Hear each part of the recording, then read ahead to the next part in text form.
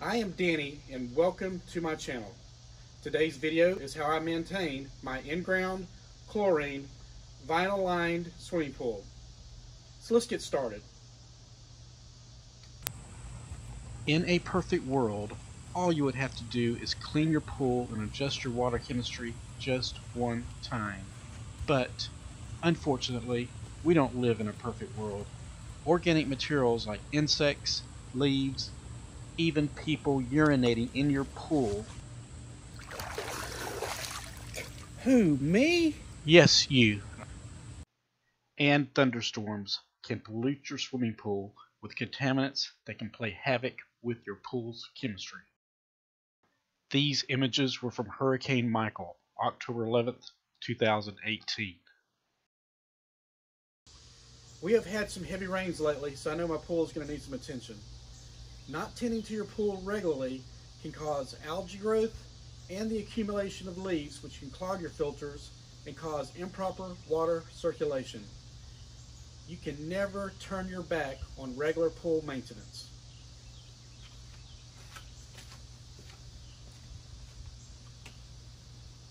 I can do a visual inspection of my pool and find out a lot of important details. The first detail I'll notice is these outlet jets. So during the day when I walk up to the pool and I see these outlet jets operating in each corner, then that tells me automatically that my filter pump is working. This is my filter pump. It has a timer that I have set to come on during the day, and at night I got it where it'll switch off. Another important detail that I observe is the accumulation of leaves in the pool. And in the deep end, there's some large clusters of leaves, so I'll have to scoop those out. This is my pool cleaner. It's a Polaris brand. It's what sucks a lot of the smaller leaves and debris off the bottom of the pool.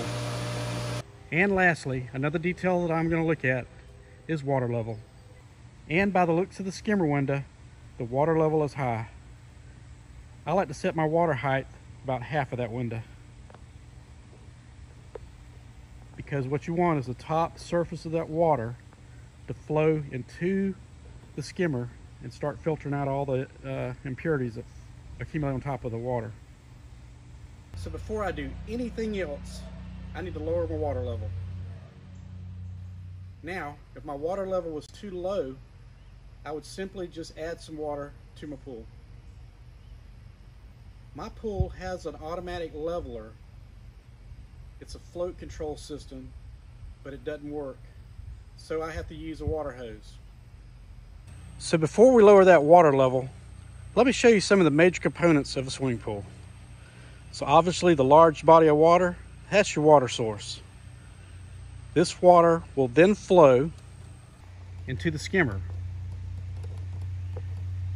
The skimmer has a little collective basket that's behind that little panel on top.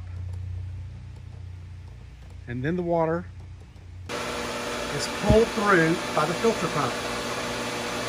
The filter pump has a little filter basket, and then the water flows through this pipe, through the selector, and is forced through sand in this sand filter. Then water flows back through a tube and goes back to the pool, to the outlet jets.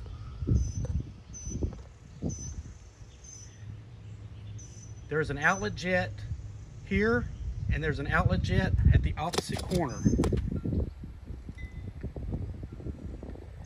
This provides circulation of the water to where it could go back over to where the skimmer window is, and the process repeats itself. So that gives you a basic idea on how a swimming pool's water filtration system works. Which is a perfect time to tell you about this little door right here. Before we dump this water out, I want to clean that screen out right there.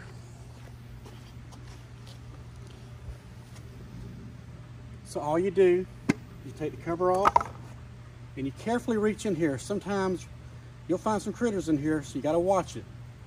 Sometimes you may want to invest in a little hook or something, just try to hook it. But this is what collects the leaves, at least the large part of the leaves. So I'm going to make sure there's no other debris floating around. Now, if this basket's hard to tug out, just go and just simply turn off your pump. It releases the vacuum that's on the bottom, and then you should be able to easily pull the filter out. And then you just dump it out.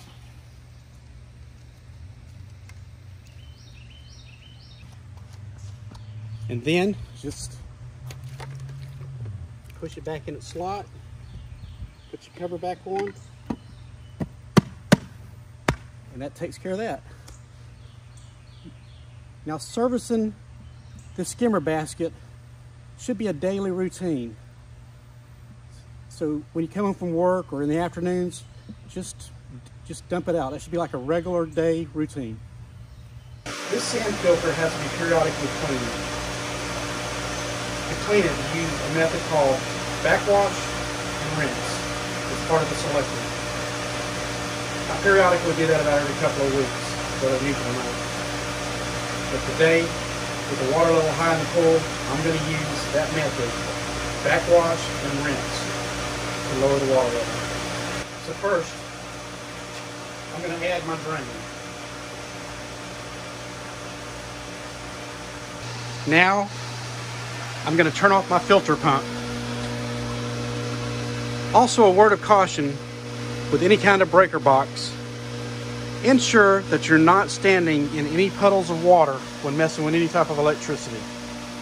And also make sure your hands are dry. So I'm going to open up the panel and turn off the filter pump. Next, I'm going to select backwash. I'm going to press down on this and rotate it counterclockwise to backwash. Now I'm going to turn the filter pump back on. And then water will start draining out of the pool.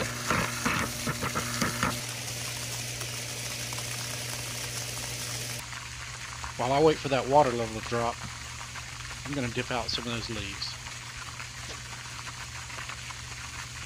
So this is the swimming pool vacuum cleaner. I'm fixing to hook it up. We'll just spread it out, and a little bit later I'll start it up.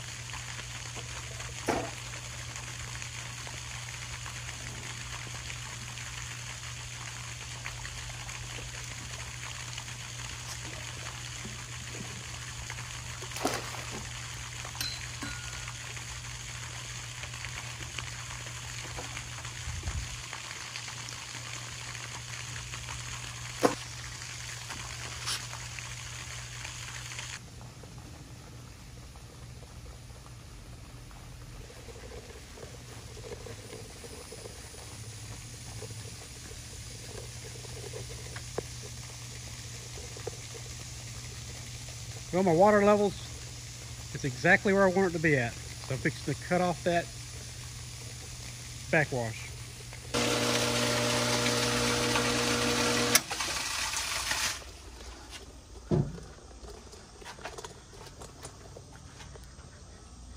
Now I'm going to move the selector to rinse.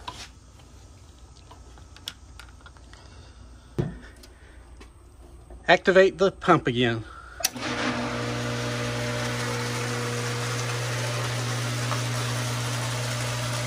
I usually run the rinse for about 30 seconds to a minute.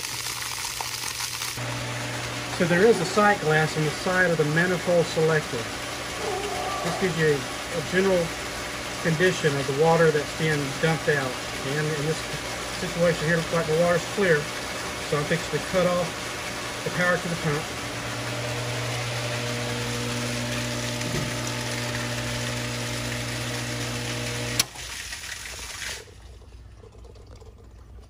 And I'm going to move the selector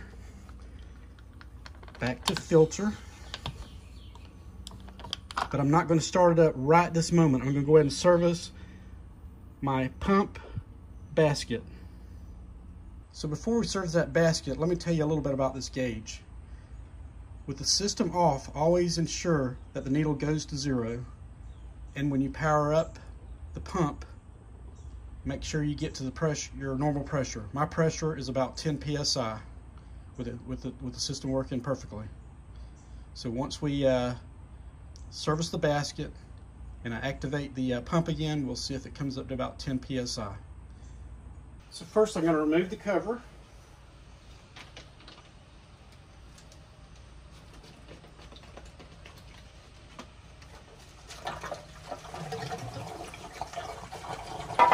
It has this gasket, so I'm going to press it back into position.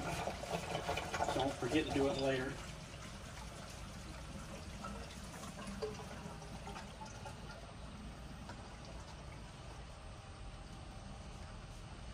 And then I'm going to remove the basket. Just got to watch out for that gasket. Got to make sure it's on there good. And then I'm going to wash it out.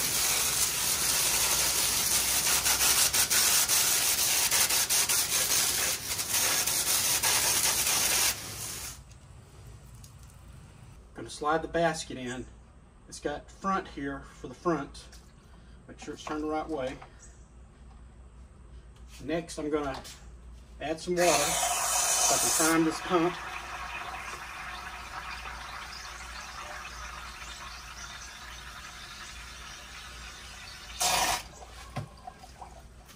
I'm going to make sure this gasket is down good.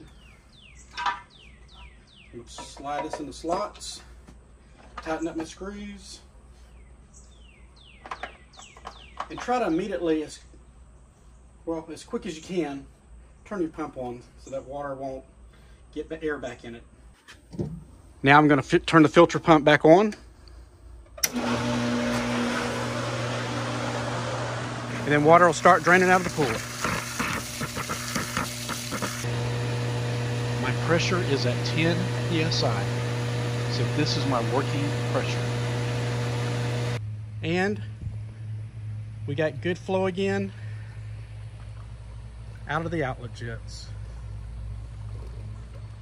So with the system back running, now would be a good time to put that Polaris to use. The Polaris is operated by this booster pump. It has an outlet that goes back to the pool and forces water into it, and that's what causes its vacuum. Cleaner on.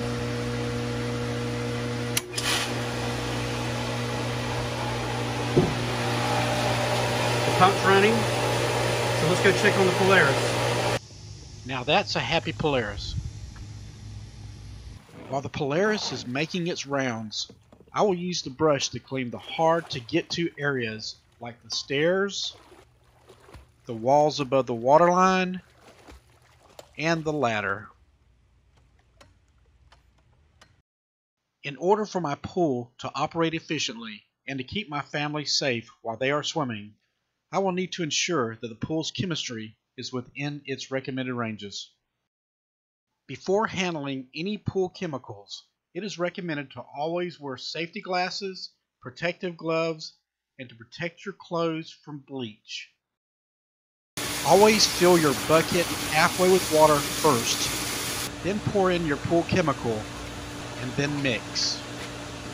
Always read the manufacturer's label for their recommendations and warnings for their product, and never mix two chemicals together, which could result in producing dangerous fumes or possibly an explosion. Chlorine, pH, and alkalinity are the most frequent adjustments I make to my swimming pool. Chlorine is a disinfectant that kills bacteria and prevents the growth of algae and other microorganisms. The recommended range for free chlorine, which is the available chlorine in a swimming pool, is from 1 to 3 parts per million. I use chlorine tablets and liquid chlorine to maintain this range. Chlorine is either stabilized or unstabilized. Stabilized means that the cyanuric acid is added to it, like these tablets. Cyanuric acid helps lengthen the life of chlorine from being burned up by the sun's rays. I use the stabilized chlorine tablets in a chlorinator to not only maintain my normal free chlorine level, but to help maintain my recommended stabilizer range of 40 to 100 parts per million. I strive to keep it about in the middle of that range, about 75 parts per million. If my tablets are too weak and can't reach the 75 parts per million, I will use granular cyanuric acid to bring up the stabilizer level. Of course, I always follow the manufacturer's recommendations because I do not want to have high amounts of cyanuric acid in my pool.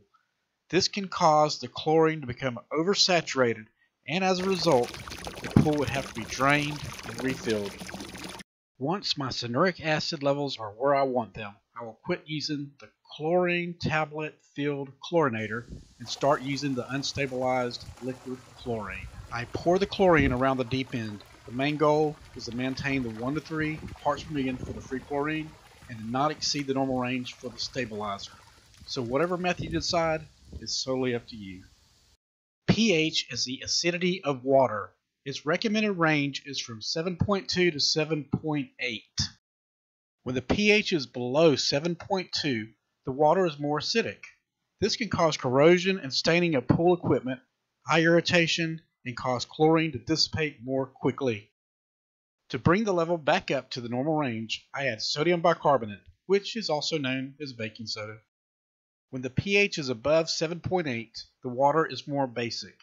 This can cause scaling on pool equipment, cloudy water, weakened sanitizing power of chlorine, and eye irritation. To bring this level down to normal range, I add sodium bisulfate, which is a dry acid. Alkalinity is the buffering capacity of water, or, in other words, water's ability to resist changes in pH. Its recommended range is from 80 to 120 parts per million. Usually, if the pH is correct, then the alkalinity is also close to being correct. If the alkalinity is below 80 parts per million, add sodium bicarbonate. If the alkalinity is above 120 parts per million, add sodium bisulfate. So then, alkalinity uses the same chemicals to adjust as the pH. I use test strips at least 2 times weekly to obtain my current levels for chlorine, pH, alkalinity, and the stabilizer. The strips are inexpensive and easy to use. I gather my test sample by the diving board, away from the outlet jets and the skimmer. I dip the test strip into the deep end at about elbow's length. Then I will compare the test strip with the colors on the side of the container. If I ever have a test result that makes no sense to me, then I will take a water sample to my nearby pool store and let them give me some advice. I am still learning about my pool. So all my tests checked out perfect, right down the middle. Even my cyanuric acid. It's around 100, a little high, but it's still within the range, the good range. But right now would be the time that I make any type of chemical adjustments to the pool. The last thing I have left to do on my regular pool maintenance is to shock my pool water. I try to shock my pool water at least once every 2 weeks, or unless adverse conditions arise. These conditions could be caused by a loud odor of chlorine, and this is caused by ammonia joining with chlorine and creating something called chloramines. Or it could be you could have had a large amount of swimmers in your pool and they excreted their bodily fluids, their sweat, and yes, urine. And it could be caused by bad thunderstorms. Bad thunderstorms usually has a lot of acidic rain, and this could dilute your pool water. Shocking the pool, also known as superchlorination, is a supercharged chlorine treatment that will kill bacteria, help prevent algae growth, and break up chloramines. Pool shock gets its best results while being applied at night. Its power is short-lived and doesn't need to try to compete with the sun's hot rays while doing its magic. As with any pool chemicals added, I will refrain from running my pool cleaner and will continue running my filter pump until my chemical levels are back to normal. I will fill my bucket about half full of water, then I'll make sure that I have my protective equipment on as I add the chlorine shock to the water, and then I'll stir thoroughly, dissolving the shock. I try to evenly distribute the pool shock around the deep end of the pool.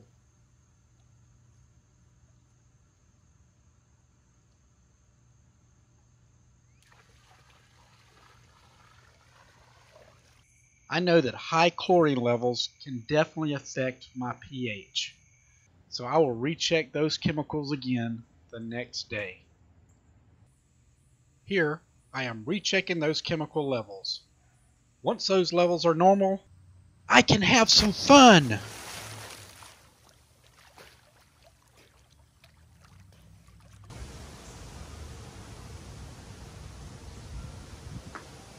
So you can never turn your back on regular pool maintenance.